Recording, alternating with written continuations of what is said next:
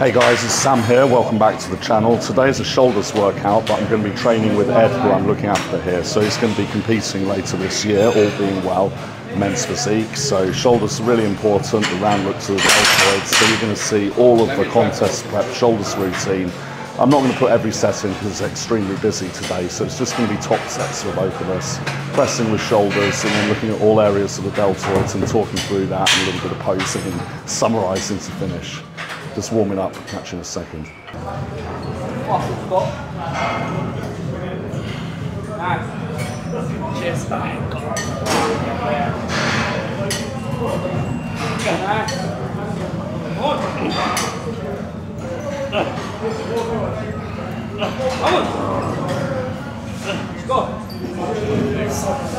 Well done. 9. Yeah, let's go, let's go, let's go, let's go. Well done, bro.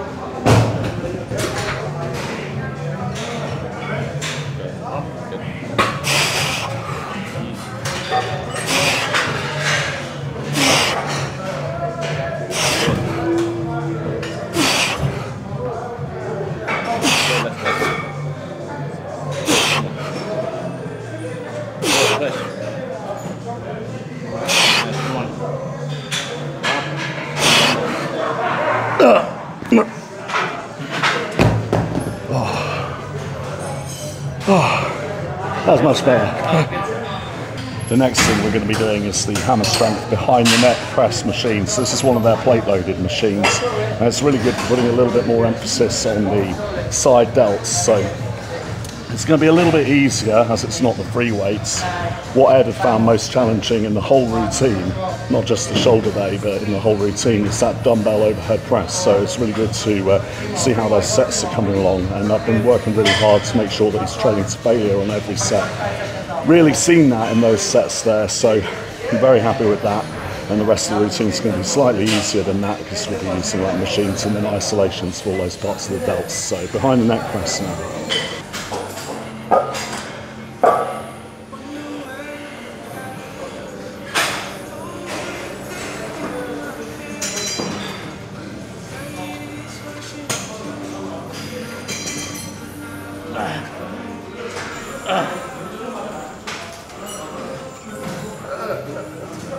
Well done. Well done, mate. For your next set, I'm just going to take a look at a little bit lighter weight and taking it all the way down a little bit further, but that's good effort, man.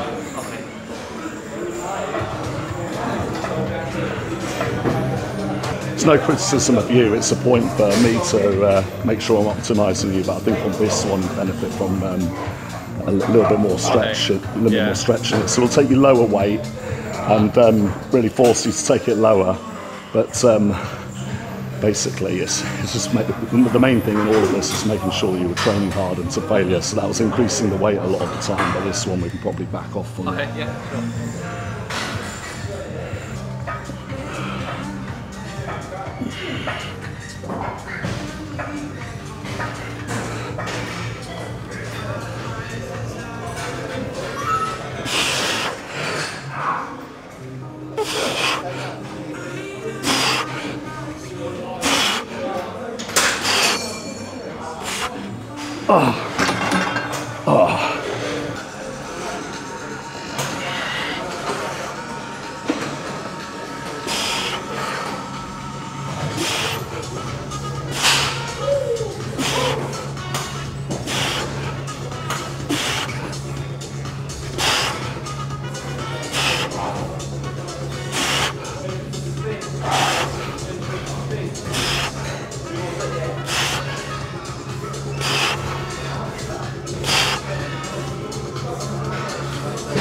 Yeah.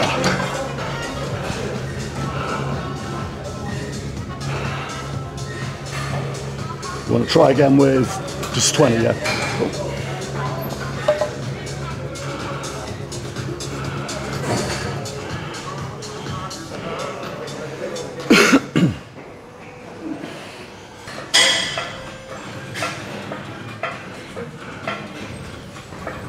Touch lower. Yeah, this is much better. Yeah, nice, mate.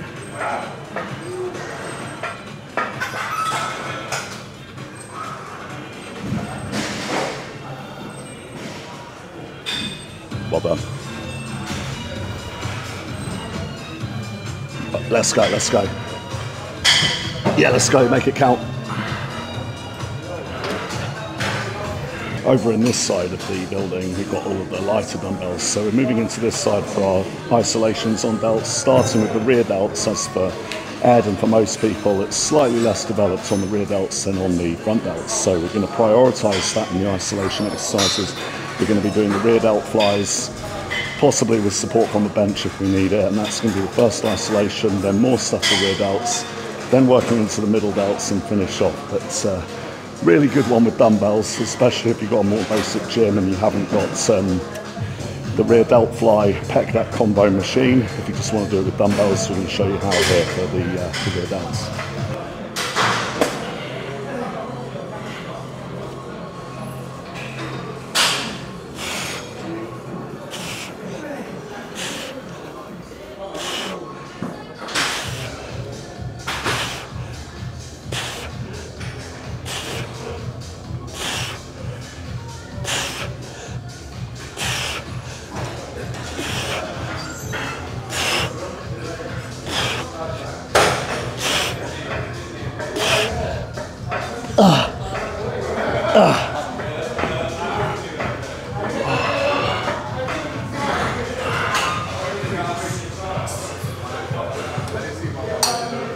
Jump and row.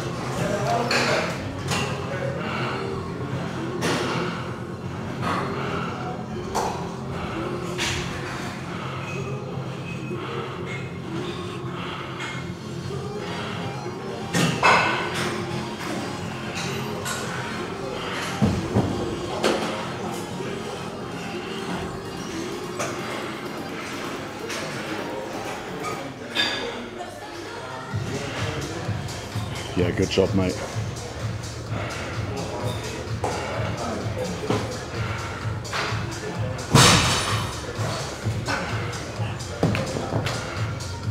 Next up, we're going to be doing the rear delt flies on the rear delt fly pec deck combo machine, what I was mentioning earlier. And if you're really focusing on rear delts, you could combine both.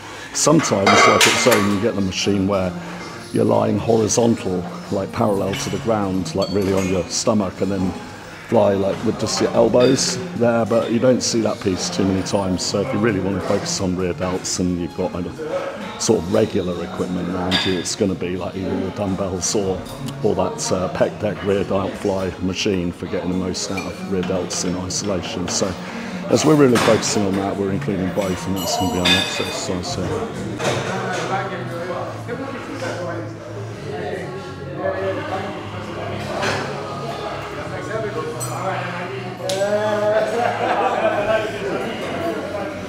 Even the material is like it stays up. So when you carry it, it's like,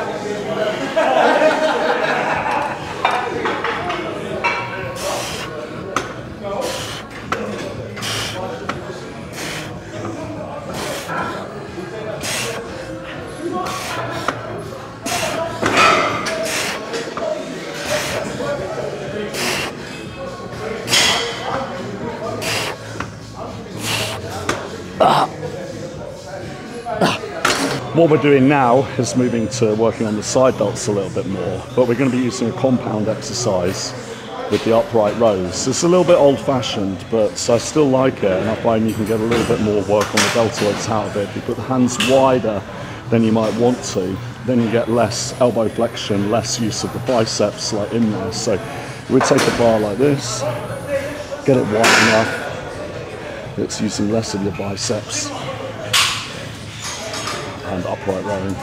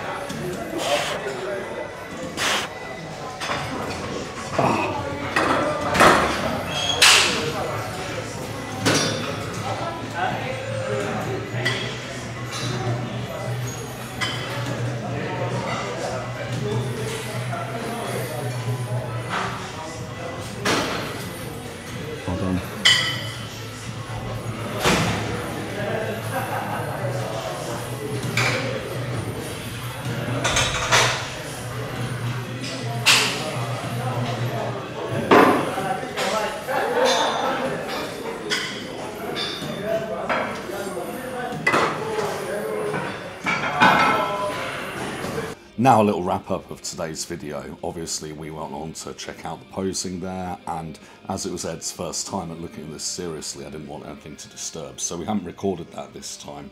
But basically it was going through all of the poses that are required in men's physique at UK DFBA and comparing that to what they got at PCA, because there's different options for competing. But if you didn't know and you're looking at men's physique, basically you have the men's physique quarter turns, but what they've added in different federations in different ways is a side like obliques pose with the arm up, an abs pose from the front with both arms up, and a front and back double biceps variation where you kind of do it like in bodybuilding but without doing the same pose with your legs, because they're not judged, they're in the shorts there.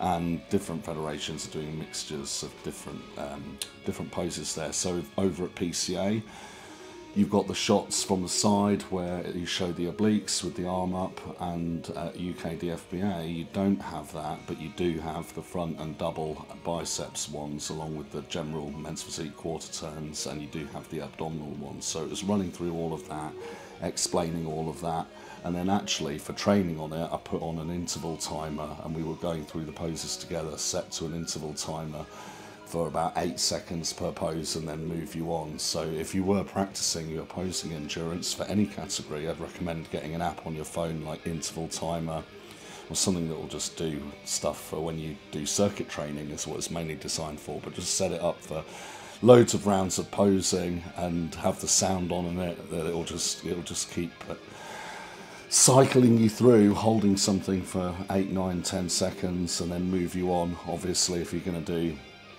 the mandatory poses for bodybuilding, it'll be 8, but I'd recommend doing loads of rounds on the trot, because your posing endurance is quite important in a lot of these things, because if it's close in the contest you can expect to be compared about 4 times. So I think you need to be stamina wise and not sweating and shaking wise, and smoothness wise, confidence wise, good for sort of 4 or 5 rounds of posing. So I'd recommend, if you're training for that, you're in contest prep, that you put in, you know, 20, 30, 40 like sets in an interval timer and just run through them, and do that not every day. You don't have to be every day except at the very end of your contest prep, but from a few months out start doing that once or twice a week and run through, just for how smooth you're going to get the transitions, that it looks right. You're going to need to film it of course, but once you've got the gist of it from filming it, that your transitions and the actual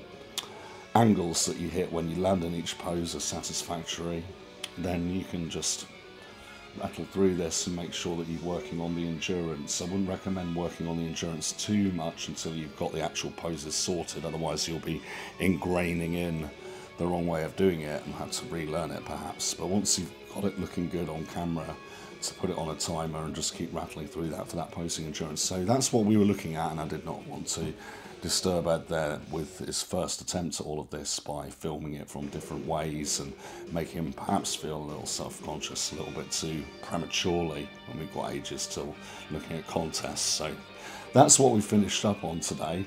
It was a good shoulder session. The main things that I decided to impart in this were having the hands a bit wider on the upright row, so it uses less of the biceps and more of the shoulders, mainly the deltoids, when pulling up on the upright row, and maybe just take it a little bit lighter on the behind the neck press machine so that you could get the more stretch in it. I was explaining there and demonstrating. So that's what we're going to be changing in that kind of training session, prioritising shoulders.